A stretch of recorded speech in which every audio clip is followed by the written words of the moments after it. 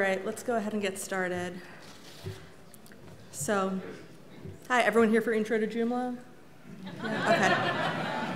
Okay. Okay, good answer. So, hi, I'm Abby Milberg. I'm a front-end architect at Third and Grove, which is a full-service digital agency primarily specializing in Drupal. And we're here today to talk about some things you can do in Drupal 8 to make images a little more interesting and give a little more control. So, our goal here, in a couple bullet points, we want to give our content creators a little more control.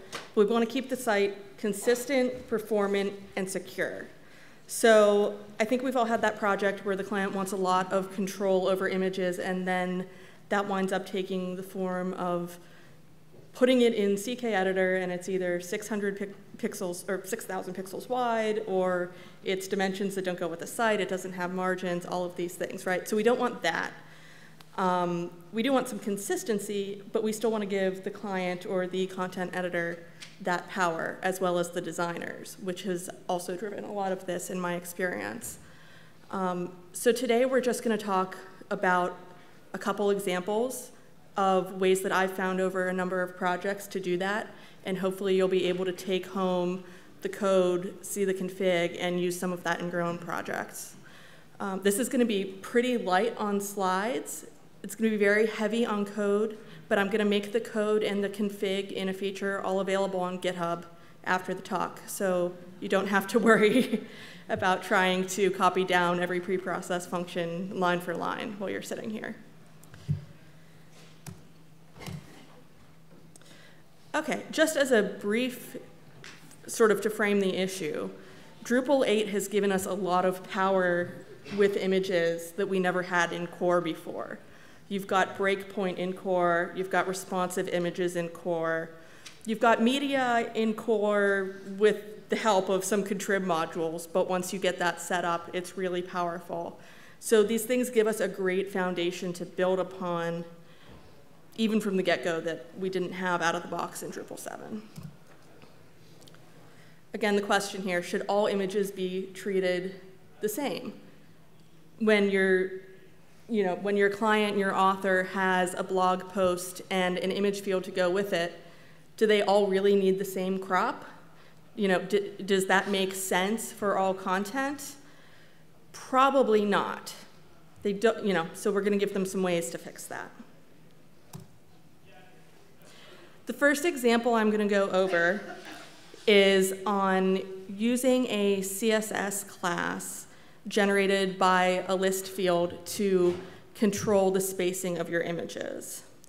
So I've used this primarily when I've been working with grids, and it works with small images generally. Things like logos, things like SVGs, things that you may not want to ever crop because you don't know their you don't want to cut off somebody's face, part of a logo, that sort of concern. So small images where it may be appropriate to use CSS. So I'll go over an example of this. So I've uploaded here, this is an example of an image grid without anything in place. We've got an image style applied that is making all of these images the same width. I think somewhere my design lead, who's not here, just shuddered in horror. Because those don't look even though according to the rules of the same width, they are. And you also wouldn't want to put a crop on them. You wouldn't want a scale and crop style where you saw half of a can or half of a football. That wouldn't make any sense. So the effect we're going for is something more like that. And this is a very rudimentary example, but it's pretty easy to pull off with a few lines of code. So I'm going to show you what this looks like from the author's perspective, and then we can dig a little deeper into the config and the preprocess functions involved.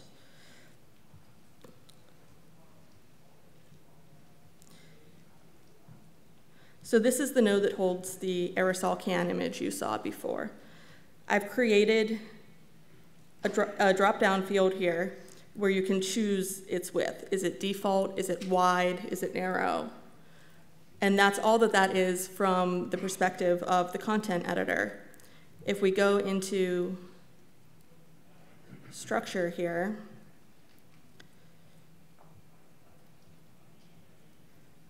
you can see this is really just a plain image field and a list text field. And for, and for display of the teaser, we're rendering the image orientation as a key. Now, you could render it however you wanted, but the technique that I'm using here is all we're doing is with this pre-process function on the node, we're getting the value of that field with the image orientation, and we're adding it along with an orientation modifier to the class's array, and then we're hiding the field itself. And in this instance, all I have, that doesn't even require a custom no, that actually doesn't even require anything custom in the template. All I've got going on here is some really basic CSS. Max width 40, 75, 90. Obviously those could be modified to your exact purposes. And in this case, I also did apply an image style because when we're using CSS to make things smaller, we still don't want to be making that 6,000 pixel image smaller. So I am applying an image style here, which is just a scale style down to 300 pixels, something along those lines, so that it's not taking a hit on performance. So that has helped us a lot, especially on the homepage of our own site. We had a big grid of client logos, and when it looks like this, it's just not good. So that one is probably the simplest example I'm going to show. The next one I want to show is letting the user choose the actual image style from a dropdown. And by this I mean predefined Drupal image styles that you're used to. And we're using a similar technique. Well, I'll show you it in an example first. The screen is a little small, but I've got my image field here, and I've also done one as media. I'll demonstrate the code for both if you're using a generic image field or a media field. And I've given it two options, one that I'm calling landscape, one that I'm calling portrait. And when we get to the structure of that,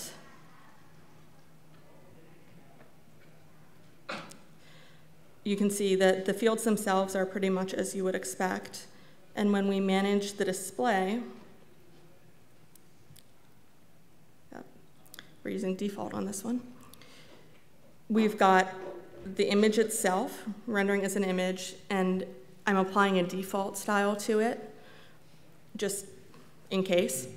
We've also got the image style value as a key, and I've created, again, a media field here.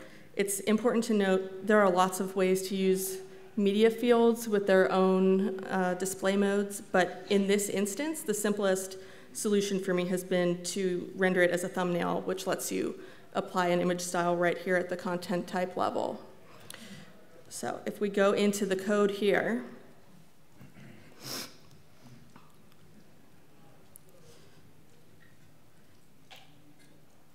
let's take this one at a time. So just like we did in the earlier example, we're getting the value of the image style itself out of the key there. And we're using a preprocess function where for both that image field and that image media field, we're able to simply replace the image style. And this doesn't require any templates. This doesn't require anything more complicated. So if we go back to the browser and I change this to landscape, now it's landscape, both of them.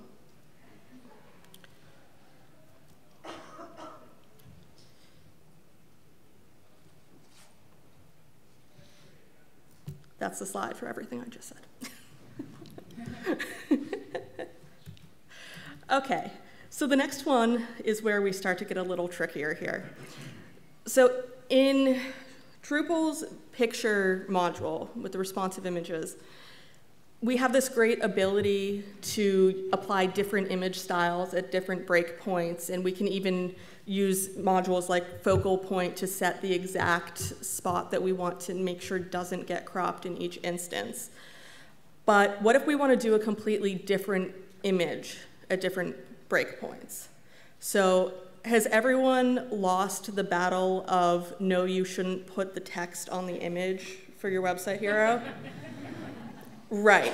So that's one where the image style for the smaller one doesn't work. I don't like doing it. Doesn't matter. So this is a way to basically let the user fill in multiple fields for those different breakpoints, if they insist.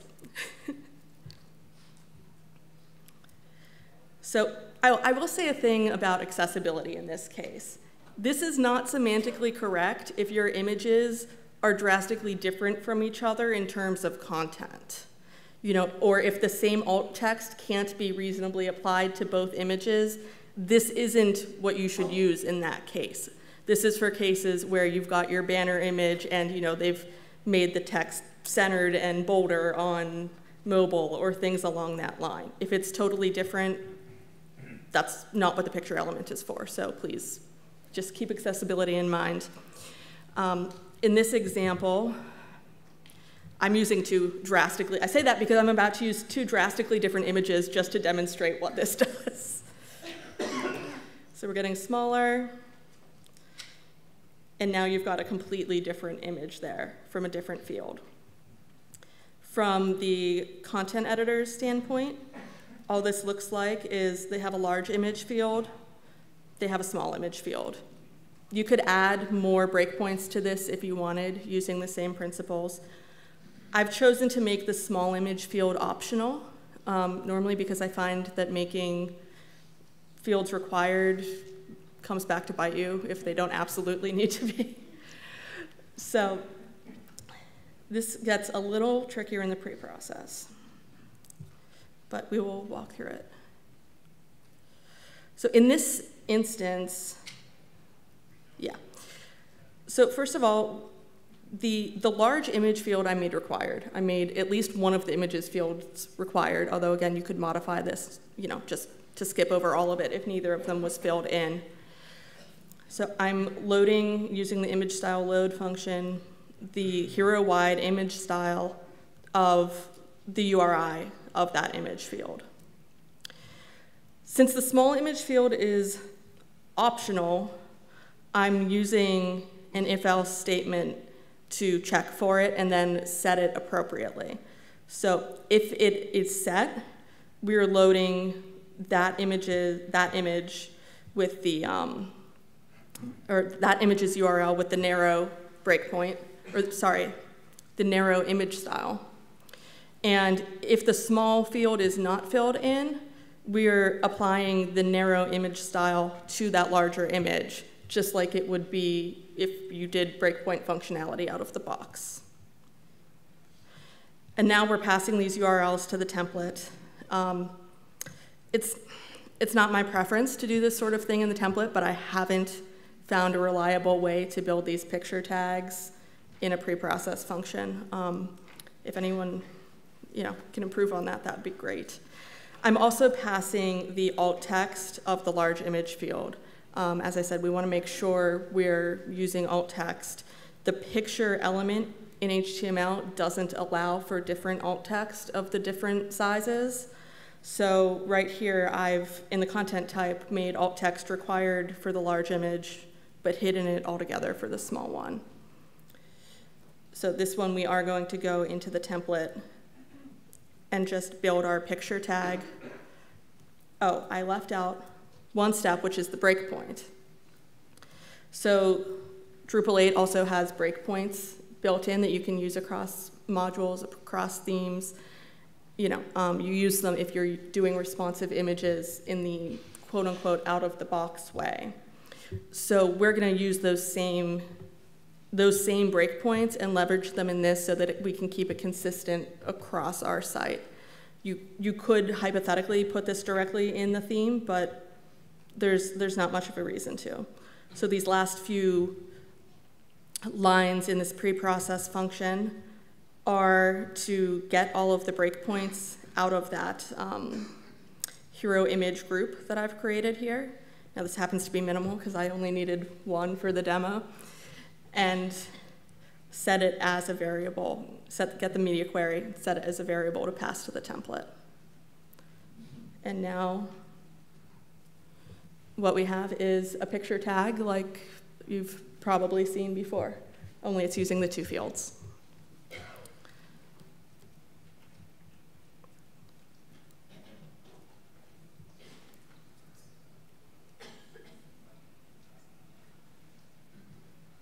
Cropping. Who could tell who it is? Yep. All right. So, yeah, so there's a lot going on with cropping in Drupal, and part of the reason we're doing all of, providing all of these choices around image styles and everything are to alleviate some of those situations where you're forced to crop the image that's, 10 people in a row and you have to crop it into a tall, narrow image style, and that just messes with things. But sometimes you do need a style. So I'm going to talk about several ways to handle things to get around some of the issues that come up with that.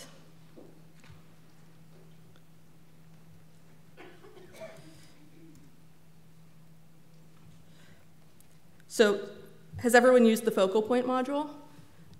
Yeah, great. So if you haven't used the focal point module, I highly recommend it. I've been using it since Drupal 7. What it lets you do, I will show really quickly.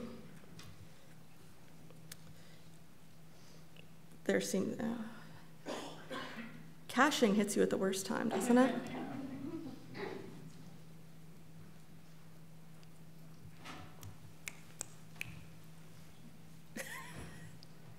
There we go. Okay, so if you can see, maybe I'll try and zoom in on this a bit. Can everyone see the plus sign here on the middle of the image? So with a focal point image style, when you upload the image, it lets you drag this little crosshair around on the image itself. And what that tells it is that on any focal point image style, it should retain that part when it crops. So if I use a scale and crop image style, normally in Drupal by default, that'll just scale and crop towards the center, which doesn't help me if somebody's face is on the left. So in this sort of instance, I could tell it to crop on the left. So if I do that here now and save it,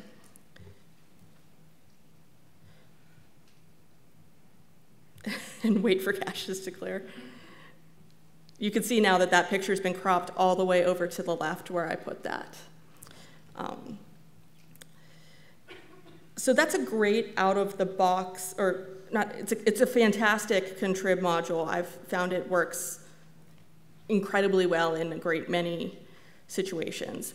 I have, however, had some situations where we couldn't use the focal point module, either because the client's company had very strict policies about contrib modules, or because perhaps we were uploading a lot of images via a script and there was never going to be a person actually going through and picking those focal points. And sometimes, if you're lucky in those cases, you know the part of the image that you probably want to be kept more often. Maybe you know that people's faces tend to be towards the top, or in these situations, they're normally not ideal. But if you want to systematically mimic the focal point functionality without having it, you can try to do so.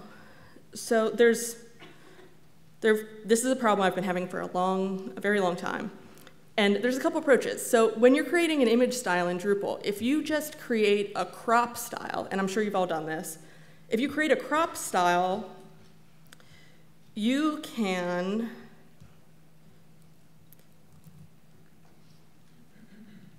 that's what I named them all.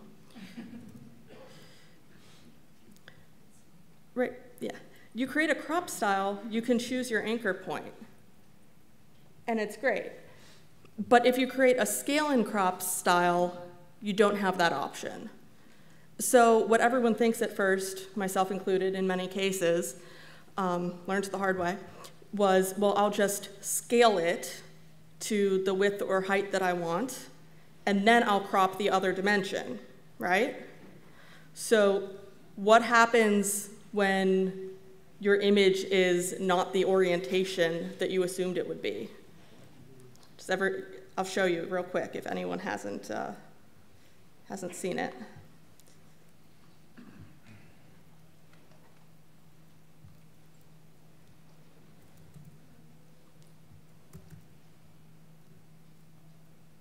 So let's say what I really want my images to be is 300 wide by 400 tall, and I'm assuming they're all coming to me as portrait-oriented images, right? So I scale them down to 300 wide, and I crop them to 400 tall, which will let me choose my nice top anchor point, and I get that really nice black box as a bonus feature. Yeah, it's a thing. It's a thing. We've been there many times.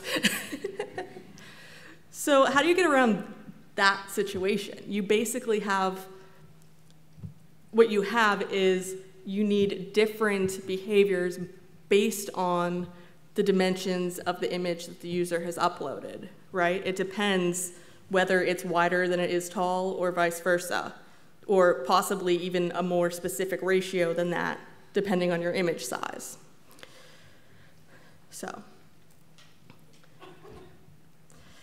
what I've got here is some preprocess function, a preprocess function that lets us detect what those dimensions are and then potentially modify the image style as appropriate. So in this case, I'm fetching the value of the image field, and its height and width are actually right there in the array. You don't need to do anything funky to calculate them or anything. It's just the height and width of the image that was uploaded, not cropped or anything, the uploaded image. And then we're just calculating a ratio here. So in my example, I'm saying that I want, in this example, a square image at the end of the day. So the ratio that I'm testing for is 1. But if I had a different image ratio that I wanted as the outcome, let's say I wanted a 2:3 ratio, what I would need to test for would be if it met that 2:3 ratio or if it went over. Does that make sense? Okay. So I think you can see here I'm using the same technique I used above with swapping out image styles, only now I'm testing for that ratio. And the cool thing about this one is the user doesn't actually have to, and by user I mean content editor, they don't actually have to do anything to make this happen. This isn't like the other examples where they had to choose. It just happens automatically through that pre-process. So let's look at this example. We've got a test image. I've got a square image style applied to it.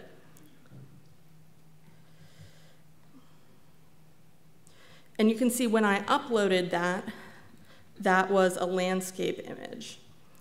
Now, if I go back to my image styles, ASDF,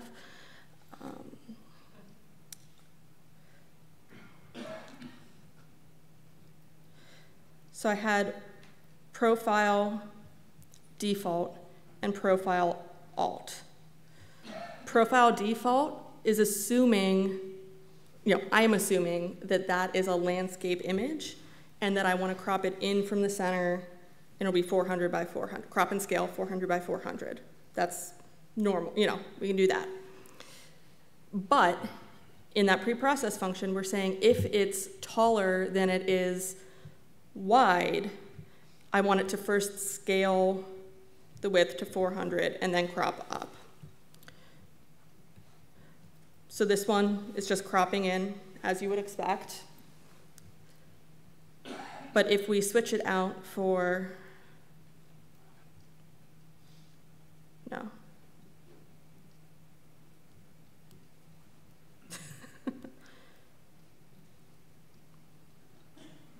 I already had one.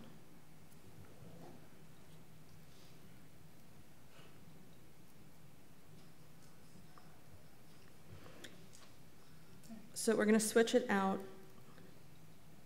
for this image that's vertical, and that is my brother, and I did put that there to embarrass him. He's not in Drupal. But so this is the sort of image where we would want it to crop upwards, and please ignore the focal point thing there because it's there because I'm using focal point elsewhere, and we're not actually using it in this case. So I could put it down here and it wouldn't matter. And now you can see it automatically cropped towards the top of that image. So.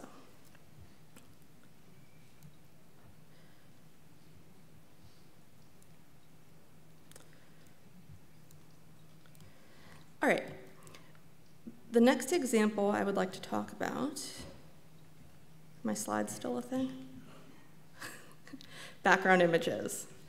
All right, so we have designers and clients and everyone who love to have background images in heroes and things like that. And I mean, it makes complete sense from a design perspective, right? Especially we can use background cover in CSS. You get into a whole nother set of issues if you're trying to use an inline image that you want to cover an unknown amount of space. It's just can be messy depending, again, on aspect ratios. But Drupal doesn't give us a great way to handle background images out of the box. I think many folks here have probably done the same that I have many times in just getting that background URL out of a preprocess function and sticking it in an inline style tag. And I admit that that is part of what I'm about to show you. But the thing that always bugs me about that is that it's not performant on a smaller device, right? Because an inline background image like that will load no matter what size you're looking at. It doesn't matter if you've got display none on the div. It's going to load if it's in there. And that's no good if you've got a background image that's going to look good on somebody's full-size desktop. So in this instance, I'm again using multiple fields to set different background images, or is it? Sorry, this one's not multiple fields, although you could do that.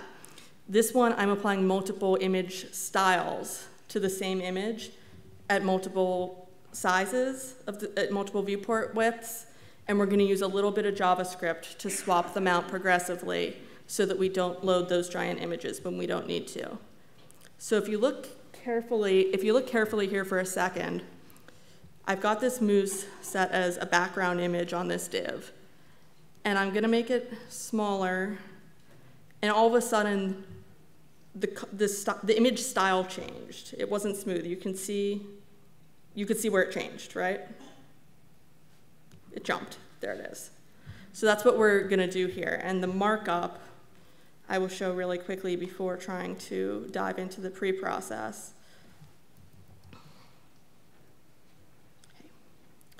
What we're going to use is a data attribute and an initial inline style.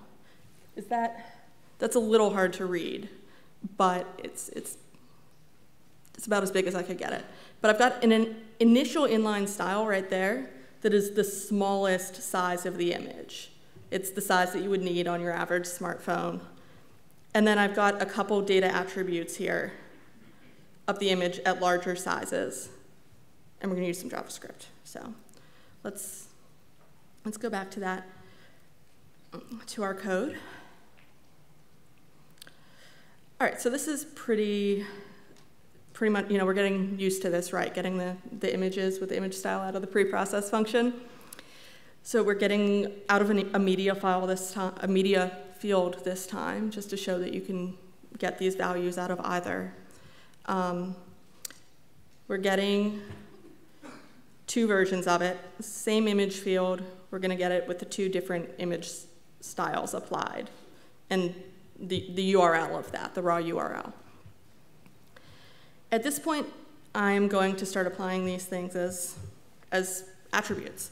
So I'm using, in this case, attributes on the node itself, just because that's all I was doing with this demo. But you could put these anywhere in the markup you want. You could put these on a different field within the same node. You could put these on a random div that you placed in your twig file.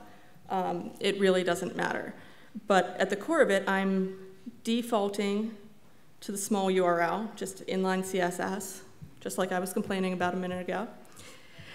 And I'm also creating two data attributes, background small, background large.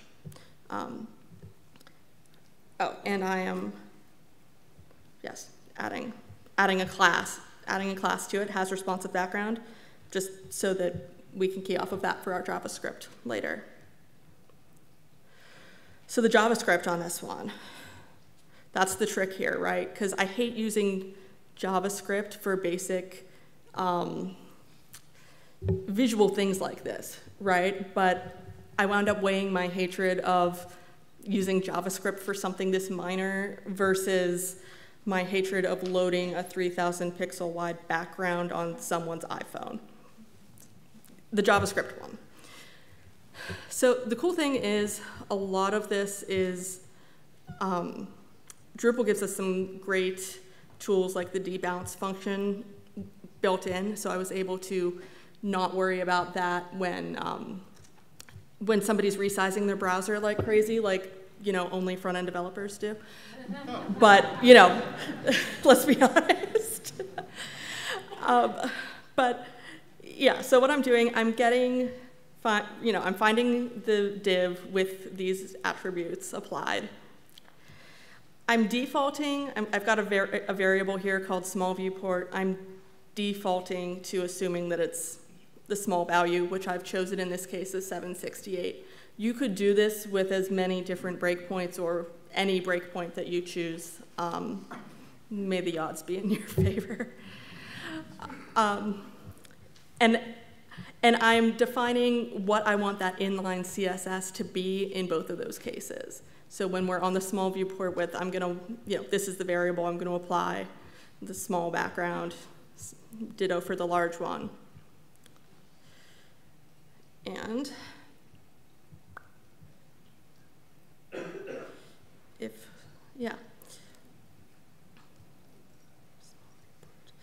Oh, that's what, okay, sorry.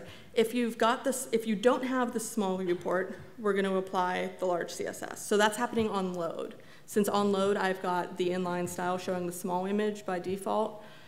All this is doing is on page load, checking if we don't have document width of less than 768. Again, this is a Boolean here. Then we're going to swap out the style tag for that, or the style attribute for the large background. The trickier part is listening on resize. Please, please, please debounce this. Don't make it worse than loading the 3,000 pixel image. I've got, again, I'm debouncing this every quarter second I chose. This is again checking if we're on the small or large size. And we also have the small viewport,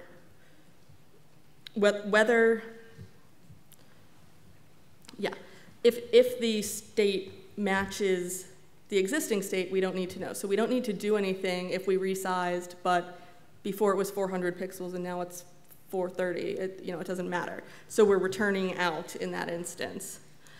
However, if they don't match, we're setting the appropriate style for the new state. And then we're calling it on resize. Everyone with me? It's not, I have not discovered a completely clean scenario for these background image options, but this is one I've found that seems to be more performant than most. Yeah, I would be very interested if anyone has found another approach to that. Okay. All right, SVGs. Next topic. Nope, SVGs. So I gave an earlier version of this talk at last year's Drupal GovCon, and when I did that and when I wrote my application for this talk, there was really no non-beta contrib solution or core solution to using SVGs as images in Drupal. And that's been a real struggle. I think a lot of people have dealt with, especially designers and clients, and it's just not being able to have an SVG as an image in this day and age was, I think, a serious shortcoming for Drupal. And I had a lot of methods I'd worked out to work around that. And then in January, a really cool contrib module went stable called SVG image, and I had to rewrite half my talk. But no, in all seriousness, it's a fantastic module. I've worked with it on client sites, and it does exactly what you would want in at least 99 out of 100 cases for it to do, which is it just lets you make SVG an accepted extension of, on your image field, your existing Drupal image field. So I'm going to show you how that works real quickly. And then we're going to talk about a few other things to keep in mind about SVGs. So this is just, this is just your run-of-the-mill Drupal image field. I've got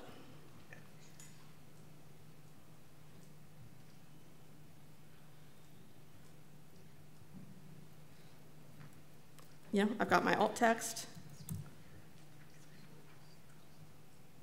There it is. So that is the size that it uploaded. You saw that that planet was completely distorted. That right there is the view box that the SVG came with out of the box. When you're setting up this content type, there are a few things, or this field in a content type, there are a few things you can do about this. So as I mentioned, it just lets you add SVG as an acceptable extension right here. When you manage display,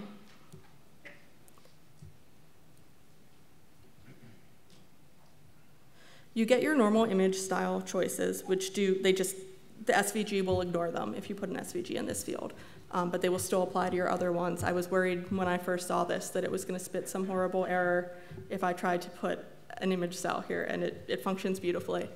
You can set image dimensions here for the SVG if you want, to force them to be the same size.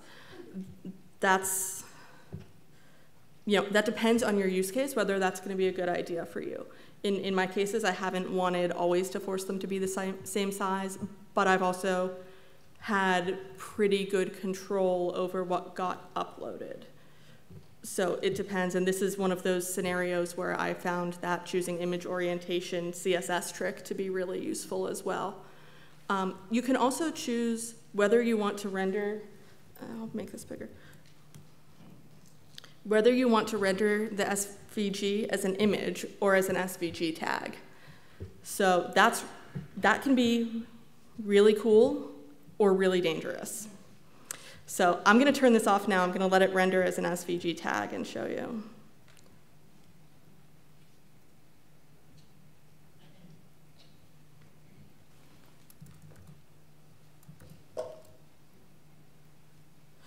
Okay, so there's the phone.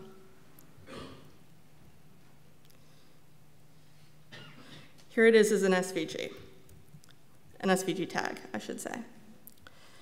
So nothing about this has changed from the file I uploaded. If I pulled that file, that SVG file from my computer, open in Sublime Text, it would be the exact same thing. You can see the automated Adobe Illustrator generated thing. What you see is what you get here. So in this instance, it's pretty good. I happen to know that I can trust that image. The thing to keep in mind about SVGs, and to be clear, I'm not saying don't do this, but the danger with rendering them inline as opposed to as images is that an SVG file is really a document in its own right? It's not really an image format. You can put JavaScript in an SVG file. Just stop and think about security for a minute. So again, that may be one of those situations where it depends on those use cases. But a lot of it in those scenarios is going to come down to how much do you trust all of your content editors. And by trust, I don't just mean their intentions. Hopefully nobody malicious, hopefully has access to your site, but they're tech savvy. I can go Google for SVGs on Google image search and come up with goodness knows what, and I might really not want it on my site. So just be very careful if you're going to do that. Make sure there's a good reason and that you have some sort of review process in place and that you and your client are aware of the risks and choosing to accept them with knowledge, That said, there's some really cool things you can do with CSS with these inline SVGs. It's great.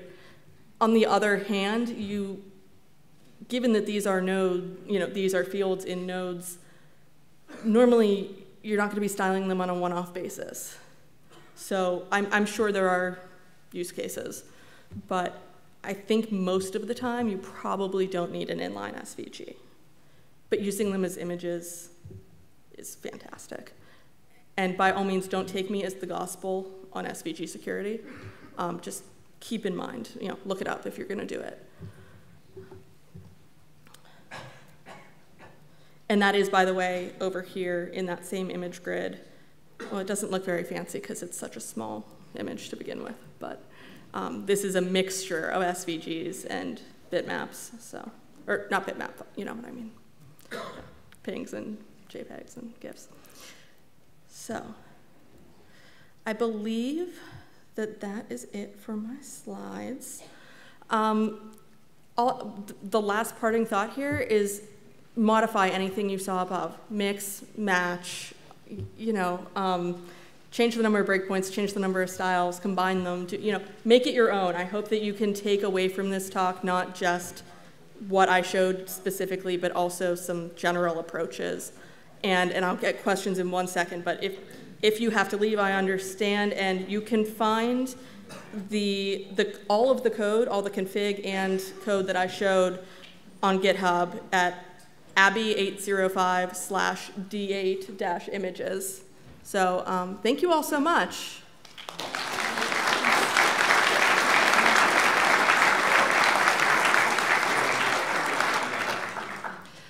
Questions, please. Yes, hi. Hi. I'm wondering if you've had any experience with the image effects module in Drupal 8. Its predecessor, image cache actions, allows you to, within the image styles area, to choose aspect ratios to choose which style to apply. So I was wondering. I haven't had a chance to work with that one in D8, no. Okay. I would be very interested to talk about it, though. Yeah. Sorry, thanks.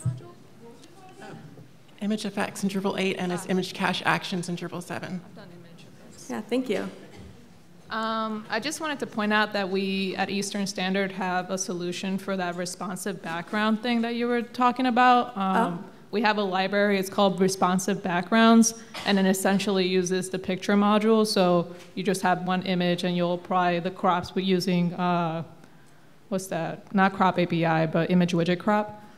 So you'll just set all of your images based on all right, on mobile, I want it to look like this, tablet on this, desktop on this, and then all you do in your template is spit out the picture tag.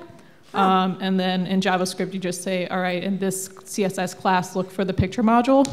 And it does essentially what you're doing. Oh, cool. And it's more flexible in that you don't have to go into JavaScript and actually manually just like add those breakpoints in. It's more flexible that way. You could just define your breakpoints like straight off the bat if you want us to send you that. Oh, that'd be great. Thank you. Is it on Drupal.org? No. It's just a JavaScript library, but it just leverages that. We've been using it since 7, so. That sounds great. Thank you. Yeah, totally. Any other? I think what I can do is just share it with her, and then maybe she can share it with other people. But it's something that we created like in-house for that. It's just a JavaScript library that just, again, looks at that picture tag, and it already has, like, if you have used a picture tag, it knows, like, the picture tag will say, okay, this image will be used in this media query that you defined or whatever. So it'll just, like, look at that and then responsibly, like, change those things out. So it's not, like, as hard-coded as, like, the example above where it's, like, you can actually manage it in your config or in Drupal. So cool. I'm not sure how we can spread that out, but we'll figure it out. Great, thank you. Yeah. So you were talking about accessibility earlier, and I went to a training yesterday, and they were talking about the frustrations of background images in CSS and the lack of alt tags. Yeah. And is there any way, have you found any workarounds for that? I went to a fantastic talk earlier from a gentleman who could probably speak to this much better than I. But I found a couple things. I mean, if it's content in the sense that you can't miss it and still have the meaningful result on the page, or experience of the page, it probably shouldn't be a background image. If anyone I'd be interested to hear other takes on that. But I think of if it has text on it that should be alt captioned, if it's just important content, I think it probably belongs in an image tag. If it's the flowery meadow in the background of your hero image, like I don't know what the thoughts are on whether that needs to be, made as accessible, I guess. I do know there are some ARIA tags also that can be used to label things, but I am honestly not sure if that's best practice. So, yeah. Hi. Hi. Thank you for your nice talk about this interesting topic about creating these file formatters, right? Which have state now. And file formatters are supposed to not have any state, which is something the core ships with. And there are limitations why you would want to kind of style images one way or the other. Do you have any ideas about if this idea is generic enough for files also? So for example, I have a CSV file, and I can, based on the size, I can choose to either display it inline in the browser or make it available only for downloads. I think they can do that already. Like when you render a file in a view mode, just a file field, you can choose between displaying inline or displaying a link, but that's probably limited by format. Right, and but I can't speak as much to non-image. I see. So I'm thinking that yes, you can set the formatter, but it's global. I want to let the editor set it on a file per file basis, whether they want to display it one way or the other. CSV is just an example, but can be extended to other kind of things. Yeah, I mean, I think anything that Drupal allows you to choose between various modes of display, you could alter that mode of display in a preprocess function. But there are certain file types that just won't render in a browser. Sure. So, yeah. All right, thank you. Yeah, thank you. All right, well, unless there's anything else, thank you all so much for listening, and appreciate it.